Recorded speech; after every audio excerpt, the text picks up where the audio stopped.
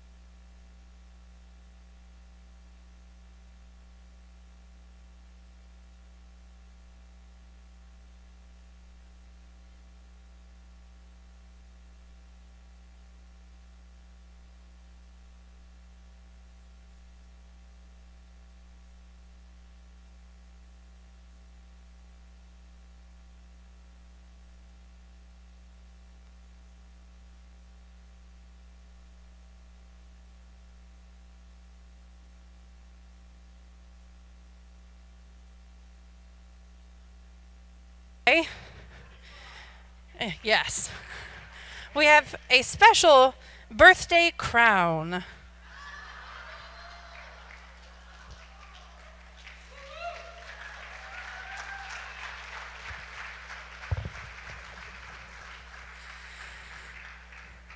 So I know this morning when somebody asked him if we were going to be singing Happy Birthday, he said, I don't think so, but he was wrong. So if you will all join me, and let's sing him Happy Birthday this morning.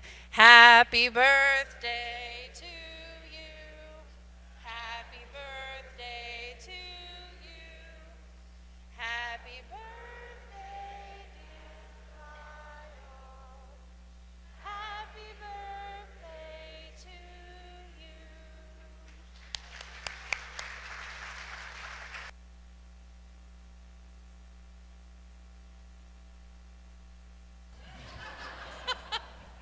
Not my idea, not my idea. All right, well, let's go ahead and remain standing this morning, and if you will join us for a time of worship.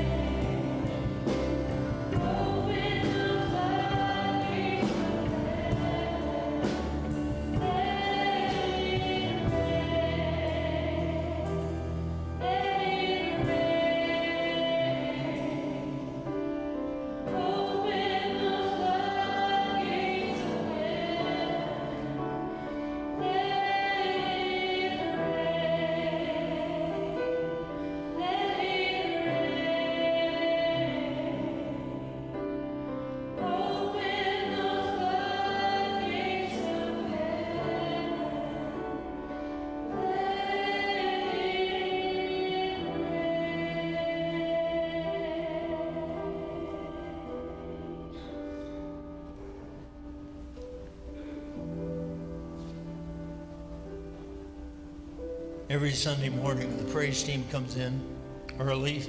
Practice is usually between 8:30 and 8:45. Don't have a lot of people come into the sanctuary during that time. We had someone come in this morning, and after the practice was over, they came up to me and they said, "You know, Pastor, I came this morning early because I felt a little dry. Just felt dry in my spirit." And I wonder how many others come on Sunday morning and you're a little dry. Your soul needs something. Your spirit needs that refreshing shower that God can provide. And I thought there's a perfect segue into prayer this morning. Just a few moments, the team is going to lead us in another chorus, and we're going to open up the altars, and we're going to invite you to come and pray.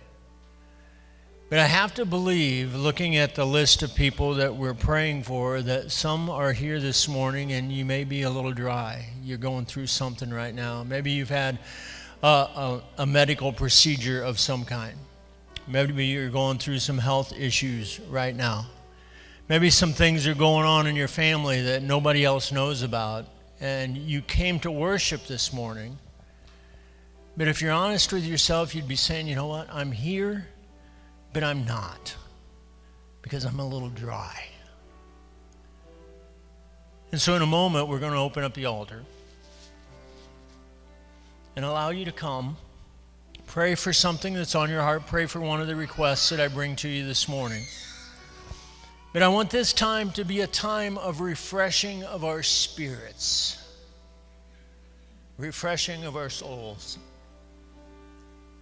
And just allow the rain and the freshness and the newness and the grace of God to just pour upon every one of us and fill us this morning. I ask that you would pray for Jonah Cole. Jonah was in a car accident this week. Car was totaled. Jonah is sore. Praise God. I want you to pray for Joyce Gerber's brother, Ernie, who is near death. They're praying for his salvation. They're praying that God will do something great in his life. Just ask that you would pray for Ernie, pray for the family. Ask that you would pray for Joyce's brother, Chris, who is in the hospital right now with other health issues. Ask that you would pray for Carol Sue Thompson, as Carol is going through some health issues right now. Ask that you would pray for Melissa Pearson, as she is also going through some health issues. And I know some of you have had procedures this week, and you're probably here and you're saying, "You know what, I just need a moment with God." So I'm asking that if God is speaking to you this morning, our altars are open. And I'm asking that those who may not be coming this morning to pray, that when they see people at the altar, that you will just fill the altar behind them and pray for them. Place your hands for them, put your hand out, whatever you need to do. But come and be refreshed this morning with the rain that God has for you. So as the team leads, our altars are open. Come.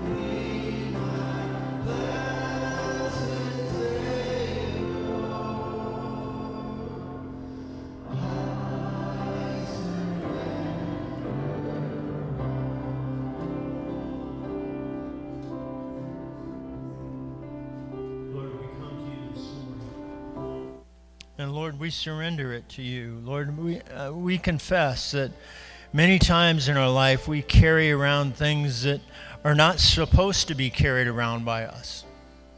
You tell us we're not supposed to take things like fear and doubt and all of those things, Lord, that quite honestly we allow to creep into our minds, and it takes over and it affects us. And when it affects us, Lord, it causes us to be dry. And Lord, if we were honest with ourselves, there would probably be too many times where we would say, Lord, I'm dry. I just need you to come upon me. I just need you to just pour your spirit out upon me, Lord, and refresh me and renew me. And I pray this morning, Lord, that is exactly what took place in people's hearts and people's minds, Lord, in their lives. As they came to you and poured their heart out to you, Lord, that you refreshed them, renewed them. Lord, we lift up those who are at the altar this morning, whether they're here for a request that has been mentioned or they're here for something that is going on in their own minds, Lord, their own hearts, their own life. I just pray, Lord, that you would just come upon them right now and they would sense your touch. They would sense your power just filling them. And Lord, that whatever it is that they brought to you this morning, it's just taken away, and you are going to do that for them. I just pray that for them right now. We do lift up those that we mentioned this morning. We are thankful, Lord, that you protected Jonah. And Lord, that you have brought him through this accident relatively unscathed. Still has a lot of bruises and bumps and sores, but Lord, we just pray that you would be with him and bring healing to him quickly through those times. We lift up Joyce's family to you as we lift up her brother Ernie to you, and just ask, Lord, that even in these last moments that you will speak to him and he will cry out to you, and Lord, that you will accept him, and Lord, he will accept you into his life. Pray for him right now. We pray for her brother Chris as he is going through some medical issues right now, and just ask, Lord, that you would be with him and that you would bring healing to his life. We lift up Carol Sue Thompson to you this morning and just ask, Lord, that you will be with Carol Sue as she faces different health issues, and may she just sense your touch. May she sense your healing. Melissa Pearson the same way, Lord. May you just watch over her and protect her and keep her safe and bring healing and health to her as well. Lord, we do thank you for this morning. We thank you for everything that has already taken place and what is still yet to come, Lord. We give you ourselves, we give you our hearts, we give you everything, Lord. And we ask these things in your name. Amen. Amen. You may be seated.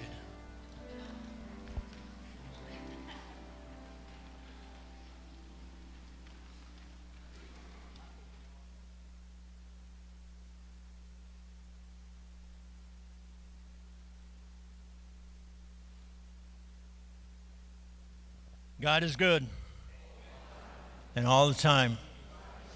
Amen. Amen. Doug normally gets to take the mic, but I did today. I had something planned a little different. I am still going to put this on him. He's probably going to take it off immediately. I don't know if I can. I at least had to put it on. On a serious note, there is nothing more valuable than a person that spends their whole entire life looking out at these faces and calling after God for their hearts. We are all individuals that go through so much crap on a daily basis, and his heart absorbs all that because this is what God called him to do. Birthdays are for being thankful for the person. And today, this is you. And we are all so thankful we don't even realize how much you do for us, how much you pray for us, how much you think about us on a daily basis. And because we all have our own personal lives. I haven't been here this long, but you've taught me so much about being meek and humble, and we're so thankful for you. So let's give a round of applause. The Wesleyan clap first.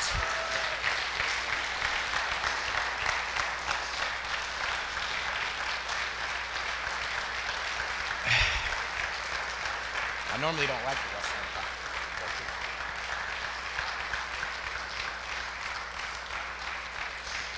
And I desire if we all just continue to stand, we'll pray for him real quick and then let him do what he does. God, oh sovereign God, you're so amazing, and you know what we want, you know what we need at all times. And we are all here this morning, Father God, to sit and to be thankful and to listen to the word that you gave this man to us today, Father. And I just pray that you'll continue to be with him through his physical health, and that you continue to affirm who he is amongst the shepherds. And we just thank you for his life, Father God, and we just lift Pastor Lyle up to you today to just continue to guide his heart, to guide his spirit. In Jesus' name we pray, amen. Got you, beat you, Doug.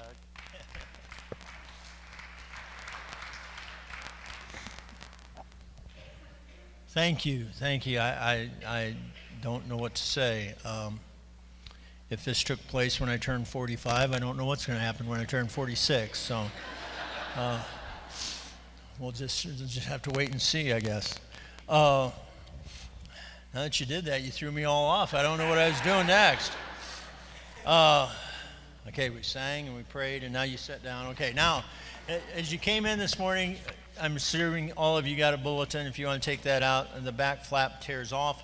Pastor Lane shows you that week after week. I think you know now to tear that back flap off. Make any prayer requests or praises that you have on that. Place it in the pew where you're at, or put it in the boxes on your way out this morning. This normally is the time where we would take an offering, but we don't do that anymore. As I said, there's boxes at the back of each one of the exits. You can put your offering in there during this song or after the service, however you choose to do that. But that's where we take our offering right now. And I do want to thank you, because without your offering, without your gifts, each and every week, we would not be able to do all the ministries that we do. And the only reason that we are here is to love people to Jesus.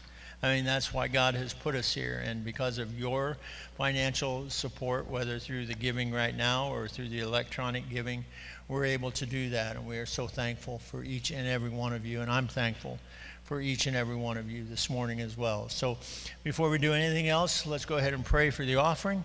And Lord, we just come to you right now. It is a special day, Lord, because you are here with us. And Lord, we think of it as a special day because we're able to join together in worship, and we come together as brothers and sisters in Christ, and you meet with us. And Lord, we're so thankful for that. But I just ask now, Lord, that you would also, as we meet together, that, Lord, that you would help us to be able to hear from you in every part of the service this morning. Lord, I believe that you impress upon us to tithe. It comes from you. And so, Lord, we come to the time in our service where we fill out that tithe and we put it all together, and, Lord, we give it to you. And we ask, Lord, that you would help us to multiply that, and ask, Lord, that you would help us to be wise stewards in that, so that each and every dime, each and every penny is spent for ministry, so that we can reach more and more people for Christ. And we just ask these things in your name. And all of God's children said, amen.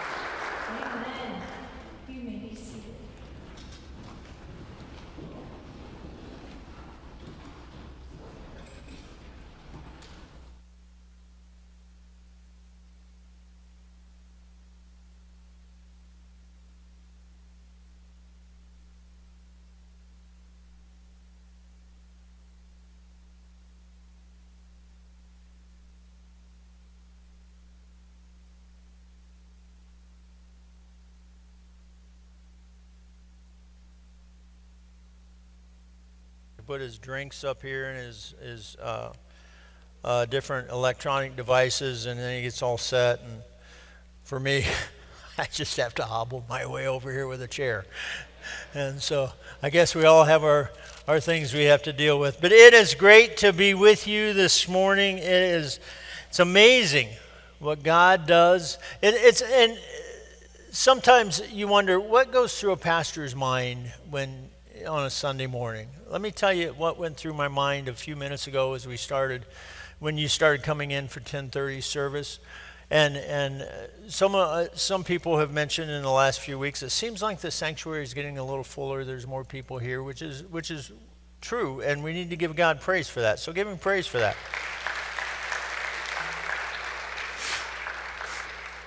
But quite honestly, one of the things that struck me this morning as I was sitting up here getting ready to do worship and people were coming in, I saw some people that normally you walked in and you say, there's somebody in my seat. There's somebody sitting in my pew. Where am I going to sit? Where am I? And you may not have said that, but that's what I picked up with your eyes back there. Now, wait a minute, I always sit there and that person's there. Okay, do I go kick them out and say that? No, I'm glad you don't. But maybe that's a good thing, because we need to remind ourselves that we need to make sure that we're giving God our best. We need to make sure that we're saying, okay, God, I'm here.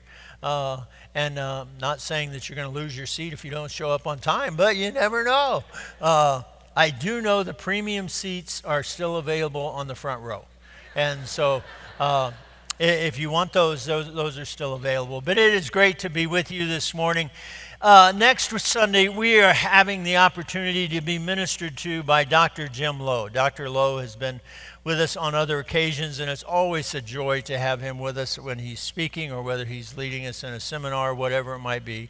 Dr. Lowe is a professor at Indiana Wesleyan. He's going to be retiring. He's sort of semi-retired this year. He just recently completed 2,000 prayer walks. He gets up at about 3 o'clock, 3:30 in the morning, heads to Indiana Wesleyan. He lives in Anderson. And he walks the campus and he prays not only for everything on the campus, but he goes in and out of the buildings and prays for those. He recently completed 2,000 of those in his time at Indiana Wesleyan. He's a great man, just so impressed with him. And he now is part of a district circuit rider group. It's actually 4 semi-retired or retired pastors who have taken all the churches in the Crossroad districts and divided them into 4ths. And the 4th that he is, we are part of that 4th that Dr. Lowe is a part of. And so he's going to be here next Sunday morning, and he's going to be preaching in this service. And I'm looking forward to him coming. I always get so much out of his messages, and I hope that you are going to be with us next week, because you will not want to miss that. Well, this morning we are going to be looking at a scripture passage found in Matthew 16. Matthew 16. So if you have your Bibles with you this morning and want to go ahead and head there, that's great. If you didn't bring your Bible this morning, you want to use one of the pew Bibles in front of you, feel free to do that. Use your electronic device or follow along on the screen, however you choose to do that this morning. But that's where we're going to be, Matthew 16. And Jesus is going to be asking his disciples a very important question in this chapter. And while the question that we're going to look at this morning was directed specifically towards the disciples in our text at that time, the question today still remains for us. It's directed at us now. And I pray that as we leave this morning, you also will be able to answer Jesus' question as the disciples were able to. There was a story told about a young black man. He was fortunate in that he had both parents, but they struggled to make ends meet like most parents do. But for his birthday that year, they had scraped together enough money to buy him a brand new bicycle. And a few days later, someone stole that bicycle. Enraged, the boy went looking for the thief, and in the process of his search, he encountered a police officer. And the police officer asked him, he said, "What are you going to do if you catch the boy who stole your bike?" And he said, "I don't know." Now, it was obvious to the policeman that if the boy ever did find the person who stole the bike, he might not only lose his bike, but he could be beaten up terribly in any fight that ensued. So he asked the boy if he'd like to go to the gym with him. Well, the boy said, yeah. He said, I would do that. So the police officer took him to the gym, a nearby gym facility, and the policeman began to teach the boy how to box. That boy's name was Cassius Clay. Now later he changed his name to Muhammad Ali and became one of the greatest fighters to ever enter the ring. But while Muhammad Ali was similar to many of the other fighters of that time, I mean, he worked out just like they did. He boxed, he sparred, he ran for miles in preparation for every fight. He had one distinguishing difference that gave him the edge whenever he put on the gloves. Ali said, to this day, I never found my bike. But every time I get into the ring, I look across at my opponent and say to myself, that's the guy who stole my bike. And what Ali was saying was this. He had prepared long before he stepped into the ring. He, like other prize fighters, had always prepared for the fights physically for weeks and months ahead of time. But what gave him his cutting edge was this. He had prepared himself mentally long before he ever stepped into the ring. And as we pick up our reading today in Matthew 16, starting in verse 13, we need to realize a couple of things. Jesus had an earthly ministry with these 12 men for 3 years. And as we start reading in Matthew 16, the time of that ministry was getting closer to being over. For 3 years, Jesus had been speaking and mentoring these men so that they would be prepared for a fight that they did not even know was coming yet. And while Jesus had given these guys warnings of trouble coming in the days ahead, they did not understand what was going to be actually happening to them. They would soon be entering a battle that they had never been in before. His disciples knew that they had been being trained by Jesus because Jesus had been working with them for over 2 years by having them follow him wherever he went. For months, these disciples had listened to Jesus as he taught. They watched him as he healed people, fed the crowds. They had trembled as he walked upon the water and stood amazed as Jesus calmed the winds from a storm on the sea. Physically, they had begun to get into shape. But they needed something else. They needed an edge. They needed to be trained in how to think. And what we read about here in Matthew 16 was a critical part of that training, of that thinking. For this session, Jesus takes them out of the familiar world of Galilee and Judea and into an unsettling world just across the border into pagan territory. He takes them to the capital of the Roman province and where the governors were and they ruled the lands and the headquarters of the Roman troops. Caesarea Philippi was the heart of the kind of pagan worship God had always condemned. And that's where Jesus took them to speak to them and ask them these questions he was going to ask them. And join me as we start reading in chapter 16, verse 13. And this is what it says. When Jesus came to the region of Caesarea Philippi, he asked his disciples, "Who do people say the Son of Man is?" And they replied, "Some say John the Baptist, others say Elijah, and still others Jeremiah or one of the prophets." "But what about you?" he asked. "Who do you say I am?" And Simon Peter answered, "You are the Messiah, the Son of the living God." And Jesus replied, "Blessed are you, Simon, son of Jonah, for this was not revealed to you by flesh and blood, but by my Father in heaven. And I tell you that you are Peter, and on this rock I will build my church, and the gates of Hades will not overcome it. I will give you the keys of the kingdom of heaven. Whatever you bind on earth will be bound in heaven, and whatever you loose on earth will be loosed in heaven." Then he ordered his disciples not to tell anyone that he was the Messiah.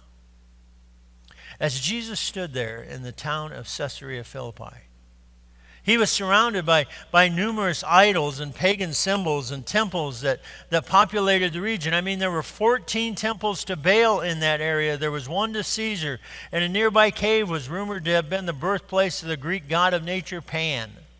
This was an unsettling atmosphere for good religious Jews, for this was indeed the gateway to hell. This was where pagan worship took place. And Jesus brought them there to ask them this very important question. And when Jesus mentioned that the gates of Hades would not be able to overcome the church, it was this type of thinking and belief that he was thinking of when he brought them to this place. Embodied in all those idols and temples was the power of paganism, the wickedness of ungodliness, the dominion of Satan himself. It was a scary and unsettling place for good Jewish men to be. And it's here that Jesus takes his disciples to prepare them mentally for the fight that they're going to have laying ahead of them. It is here in this place that Jesus continues his training of the disciples by asking them this very simple question: who do people say the Son of Man is? And like school children in a classroom, the disciples just began to throw out answers. Some say you're John the Baptist. So, teacher, you're there. Some who say you're Elijah. Another one raises his hands and said, I heard someone down by the market say that you're Jeremiah or one of the prophets. And when we read this scripture, and when you read scripture, does your mind at times allow you to put yourself in the situation that you're reading about? When I read that passage, I can envision the disciples as children jumping up and down and saying, I know the answer to that question. As I visualized this in my mind, I could see Jesus nod in approval, and as he saw his disciples warm to the discussion. I can always almost see him smile as he then asked the real question that was on his mind. Okay, that's who people say I am, but who do you say that I am? And his question was really sort of met with silence. I mean, they weren't used to thinking about Jesus in this way. I mean, they had walked with Jesus for some time now. He was their constant companion, their teacher, their friend. They worshiped him, but they had never thought about this question. But then Peter, perhaps frustrated by their silence or ignorance, jumps right in and he says, you are the Christ, the Son of the living God. And Jesus pats Peter on the back and said, blessed are you, Simon, son of Jonah, for this is not revealed to you by man, but by my Father in heaven. And you almost find yourself thinking, all right, Peter, way to go, buddy. You the man. At least you know what's going on, Peter. At least you understand who Jesus is. At least you're plugged in. You're mentally focused. You're ready for the fight that lies ahead. And at that moment, you think Peter and the disciples are going to be okay. But then Jesus continues on in verse 21, and this is what he says. From that time on, Jesus began to explain to his disciples that he must go to Jerusalem and suffer many things at the hands of the elders, the chief priests and the teachers of the law, and that he must be killed and on the third day be raised to life. Peter took him aside and began to rebuke him. Never, Lord, he said. This shall never happen to you. Jesus turned to Peter and said, get behind me, Satan. You are a stumbling block to me. You do not have in mind the concerns of God, but merely human concerns. Now, a few minutes before that, we thought that Peter had it all figured out, that he knew exactly what was going on. But now Peter shows that he doesn't really get it either. He doesn't really understand. And he jumps right in again and objects. Peter took Jesus aside and began to rebuke him. Never, Lord. This shall never happen to you. Just a few moments earlier, Jesus had complimented Peter, but now he rebukes him, saying, get behind me, Satan. You're a stumbling block to me, and you do not have in mind the things of God, but the things of men. What's Jesus saying? Jesus is telling Peter that unless he changes his thinking, unless Peter changes his thinking, Satan is always going to have the edge.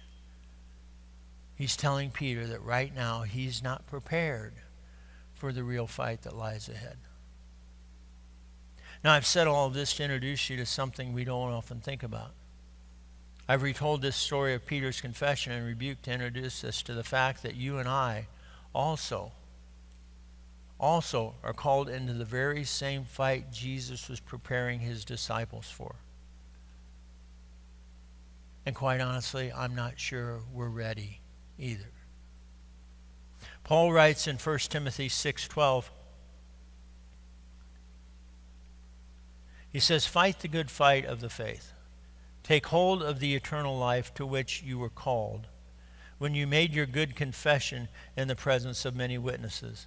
And again, Paul writes to us in 2 Timothy 2:3-5, he says, "Join with me in suffering like a good soldier of Christ Jesus. No one serving as a soldier gets entangled in civilian affairs, but rather tries to please his commanding officer. Similarly, anyone who competes as an athlete does not receive the victor's crown except by competing according to the rules." And God is telling us there's a fight shaping up, and we need to be ready for that fight. Paul understood this idea of a fight or battle because when he found himself in prison facing imminent execution, he wrote these words in 2 Timothy 4:7. He says, "I have fought the good fight. I have finished the race. I have kept the faith." In other words, Paul is saying, I did my job. I was successful. I competed, and I won the battle. Now, we understand that there is a battle that we're going to be fighting, and we must make sure that we're physically ready for that battle. Some of you have gone to church for years. You've attended Bible studies and Sunday school. Some of you have perfect attendance pens from your youth. Some of you can recite all the books in order in the Bible and find a passage you want in a matter of moments. Physically, you may be in great shape. But the question you need to ask yourself now is this: are you mentally ready? Are you mentally ready? Do you know what you need to know to give you the edge when you enter the fighting ring? Jesus took his disciples to Caesarea Philippi for a reason. He wanted them to understand the seriousness of what they were getting into. He wanted them to realize that this wasn't a game. That this was going to be a deadly struggle for the hearts and the minds of mankind. And so he wanted to bring them face to face with the type of evil they would be fighting. Have you ever noticed or come across people that seem to have their heads buried in the sand when it comes to the evil that is going on in this world? Some might say we're looking at the world through rose-colored glasses. But Jesus wanted the eyes of his disciples to be open to what it was going to be like, and that is the same thing that Jesus wants of us today. I find it concerning that for so many years, the sin that is so readily out in the open today was hidden years ago and not spoken of.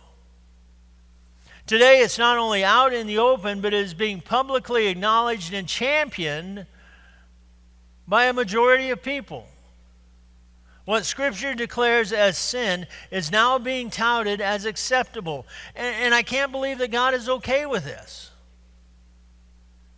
And I'm not sure that you and I are really prepared for the battle that awaits us. Because quite honestly, we have not done a real good job up to now.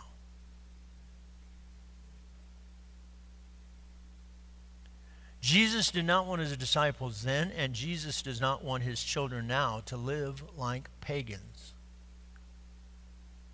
He wanted them to see the sin of the world so that they would know what was at stake. He wanted them to realize that they were going to be in a struggle with an ungodly world. And Jesus wants us to understand that we are in a struggle with an ungodly world. A world that doesn't think like we do. A world that doesn't act like we do. A world that is held captive by Satan by the power of guilt and shame and selfishness. A world that doesn't know God. And it's into that ring, into that arena of struggle and blood that you and I have been called by God to fight in. To fight the good fight. Contend for the faith. You and I have been called by Jesus to change the world around us. At Indiana Wesleyan, each incoming freshman class is required to take a class called World Changers. And the premise behind the class is that we are to realize that God has called us to change the world that we are living in. In the Sermon on the Mount, Jesus told us in Matthew 5:13, you are the salt of the earth. What does he mean? Well, it means the world doesn't taste good. It's fouled by the bitterness of sin. You and I are called by God to flavor this world, to change its taste. Matthew 5:14, he says, you are the light of the world. What does that mean? It means the world is a dark and dismal place, filled with forbidding corners where evil lurks in the shadows, and you and I are called upon to shed the light of Christ into those corners and expose the harshness of wicked men. Are you being the salt? Are we being the light? Because that's part of the fight. You and I are called upon by God to make a difference, to storm the very gates of hell itself and take captive those who are bound for hell. We're called to get into the ring and fight the good fight. Now I'm here to tell you, if you're going to win this fight, if you're going to accomplish what God has called for us to do, then you've got to come to grips with what is at stake.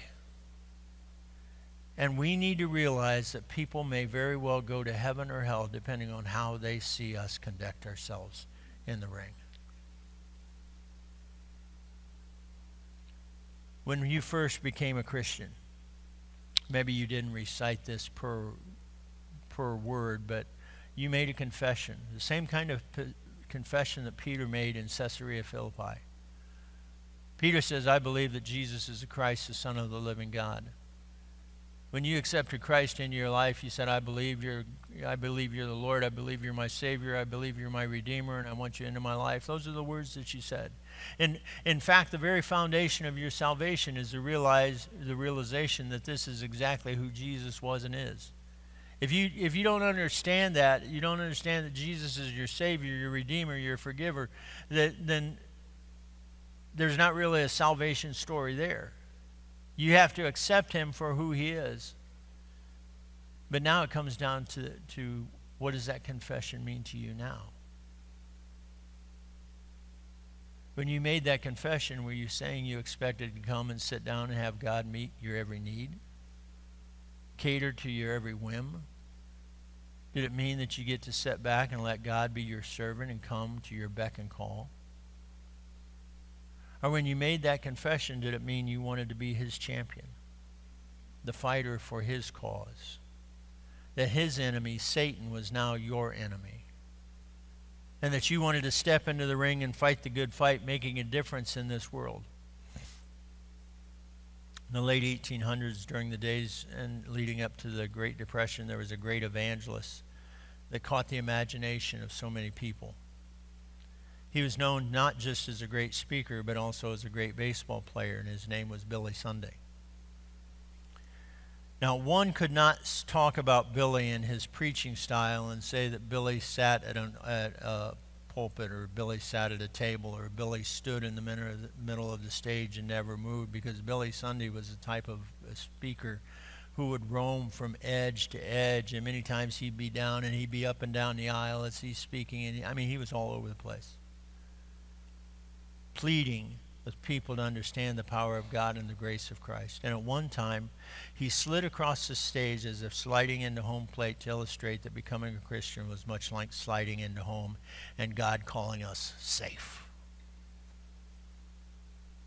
Speaking on sin one Sunday morning, Billy said, I'm against sin. I'll kick at it as long as I have a foot. I'll fight it as long as I have a fist. I'll butt it as long as I have a head. I'll bite it as long as I have a tooth. And when I am old and footless and fistless and toothless, I'll gum it.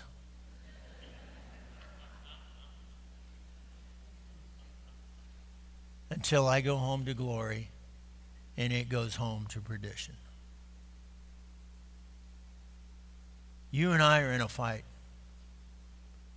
Whether or not we want to accept it or not, whether we want to believe it or not, whether the disciples wanted to believe it or not, when they were standing there in front of Jesus in Caesarea Philippi, there was a fight that they were involved in.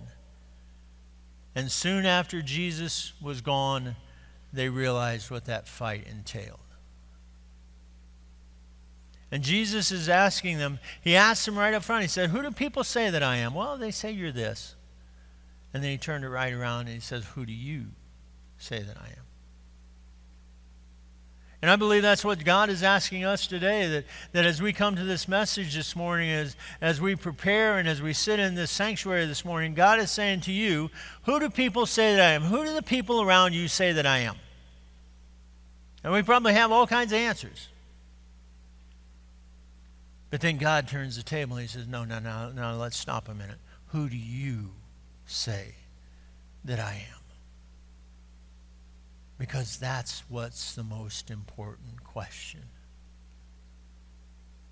Are you going to be able to fight the battle? Are you prepared to fight? Physically, we may say, yeah, I know Scripture. I know my way around the Bible. I know that. Physically, you're saying, yeah. But mentally, are you ready to fight against the things of the world?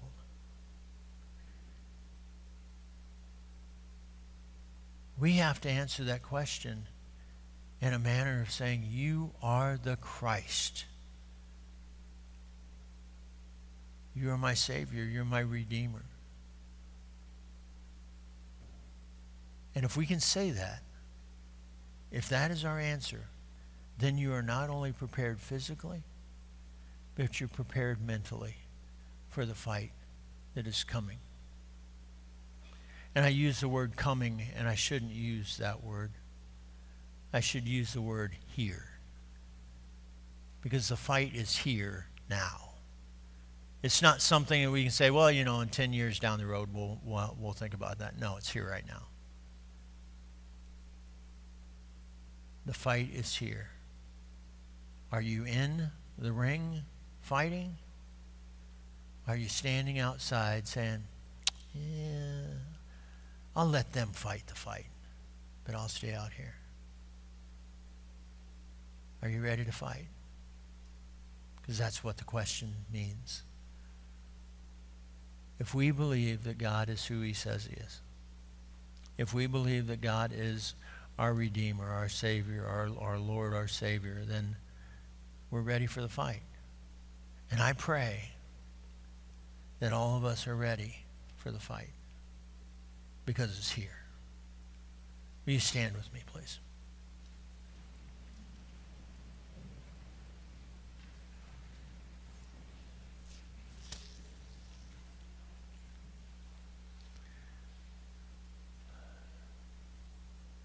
Lord, I realize that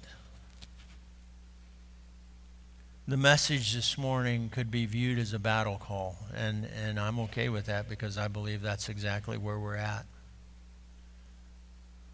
Lord, there's so many things going on in our world today. So many things that are taking place that are sin.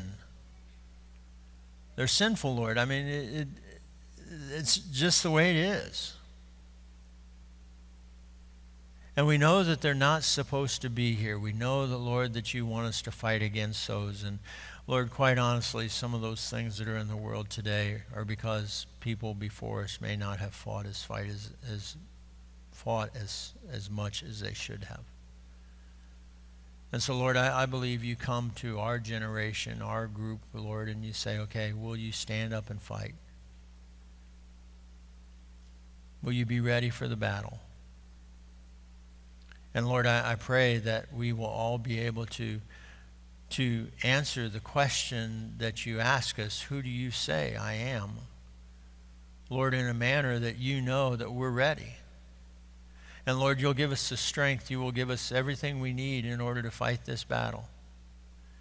And Lord, realizing that how we fight in this battle, how we fight inside of this ring of, Lord, may cause some people to either accept you or reject you. Lord, I believe that you have called all of us to be your children. And I believe, Lord, that you will equip all of us to fight the battle. It really comes down to whether or not we want to fight it or not. And so, Lord, I pray as we close this service that each and every one of these people who are here in the sanctuary this morning or those who are watching online will have already made up their mind that I'm ready to fight the battle. Wherever it takes me, whatever needs to be done, I'm ready to fight. And Lord, I pray that you will help us in these battles. And Lord, that you will walk with each and every one of us. And we will be able to say, as Paul did in 2 Timothy, I have fought the good fight. I have finished the race.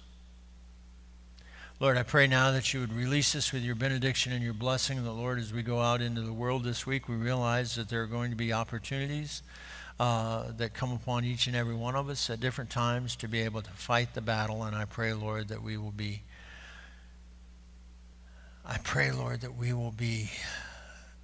in that battle. And Lord, that you will be right there along with us, fighting with us step by step. We just now ask that you would release us with your benediction and your blessing and give you, Lord, all of our glory and all of our hearts and our lives this day. And we ask these things in your name. And all of God's children said, amen. Amen. You are dismissed. Have a great week. God bless.